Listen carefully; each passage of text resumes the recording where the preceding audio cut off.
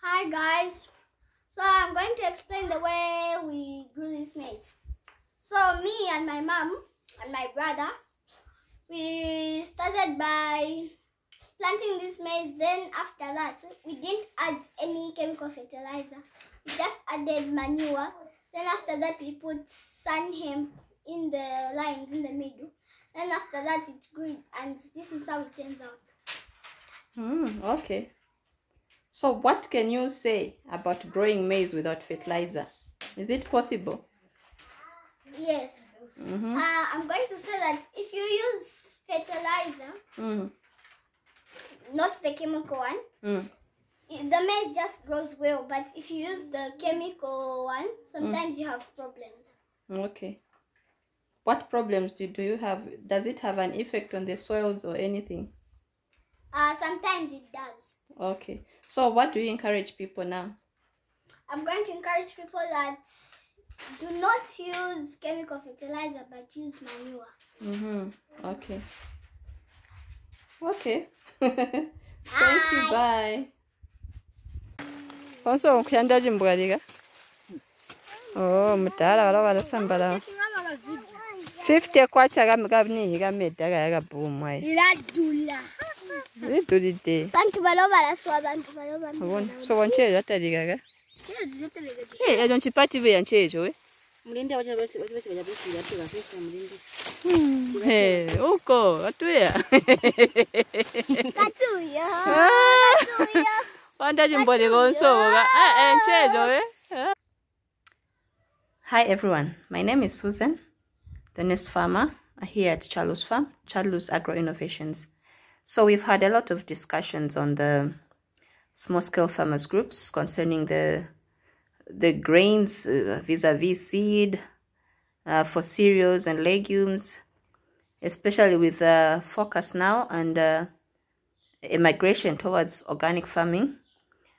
So I want to show you some of the grains or seed, as I would call it, in my storeroom. These I've collected over time from friends and colleagues just through the network on small-scale farmers, and I must say it has really helped me. So right now I'm going to show you some of the seeds or the grains that I have. Okay, so to start with, on the legumes that we look at and the trees that help to fix nitrogen. So this is jack beans. Okay, this is jack beans. It's white. It grows as a small shrub. Okay, we've got some seeds in here. This is velvet beans. Okay, so velvet beans is like this. So this one is used for fodder. It's also helpful in fixing nitrogen in our soils. It helps cover the ground such that even in times when you have winds, rains, we don't have a lot of soil erosion. And then even the leaves, as they fall to the ground, they help also to mulch and to add some manure in the ground. Over here, I've got some sun hemp. Okay, so this is sun hemp. Still cleaning it up. Sun hemp is very good. Last season, I used sun hemp to intercrop with my maize. So I'm hoping that this year, the sun hemp that we planted in our field has actually helped to add some nutrients in the soil. Because for us here, we did plant our maize organically. We didn't use any synthetic fertilizers. So we used these nitrogen fixing soils and cover crops to manage the crops. Okay. Here I have the Luciana seeds, which I'm gathering now. So these are the Luciana seeds. So as small plants, these can be used for fodder. Even as the leaves, they can be used for fodder. It's also very good in fixing nutrients in the soil. Accompanying these, I've got some moringa seeds here, which I'm yet to to get from those shells.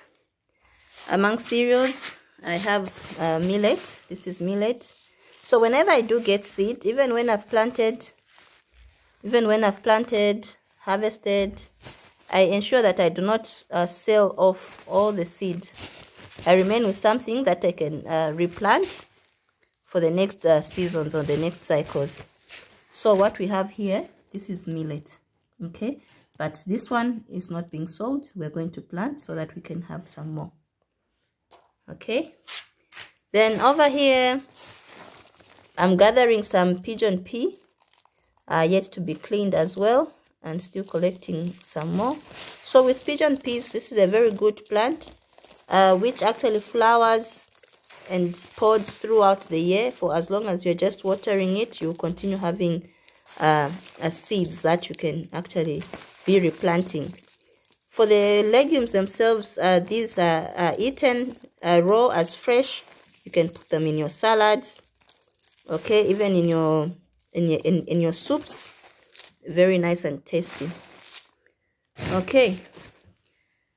Besides that, the usual colored maize that we have, this is the maroon. We're just remaining with a bit of it, okay? And also the other colored maize that we have is this variety there. We can see a lot of stripes on this one. And we also have popcorns. We have two varieties here. We have the lasa lasa and this other common one that we have. So I thought of sharing with you.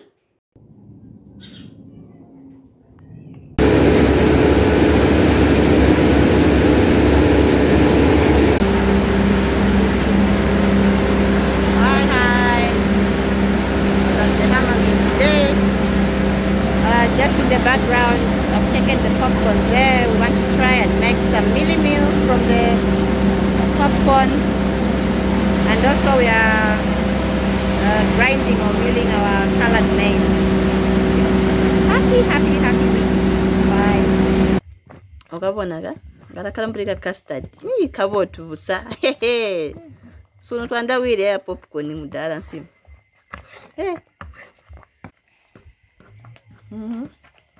Atwi ponde mudala. Ega nsima ka popcorn ga. Ama tata wokubika busu punjanji. Oyibona te? Beka boto size. Kwa maana nishiyayuma.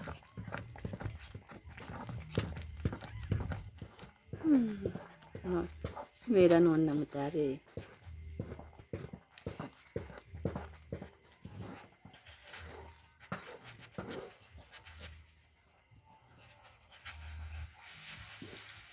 Kuna wote natita yuma. Wila yuma. Elegele. La yuma bombo.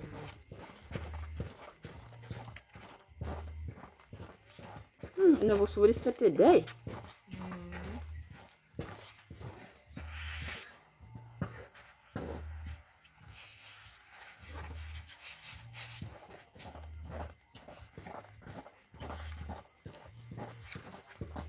Mbatigala yuma. Gawiga buti.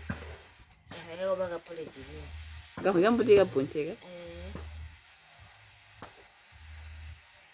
Yali bone nasuni.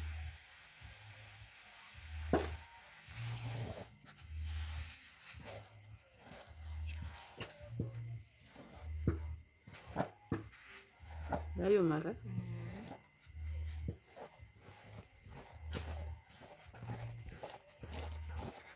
Mana ila lema nishini.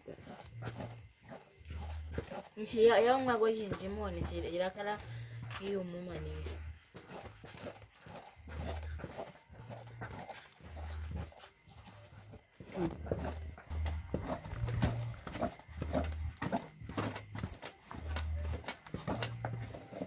Nagalakala soft eye.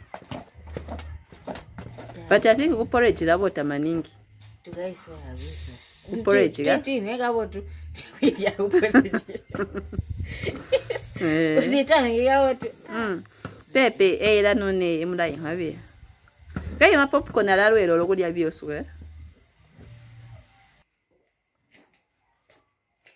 Hello evening farmers. This is nshima made out of popcorn. Okay, very nice. Wow. Looks delicious. Ooh, deliciosos. I'm sure the children will love this. Mama bona baluyando bayanda. Ah, sure.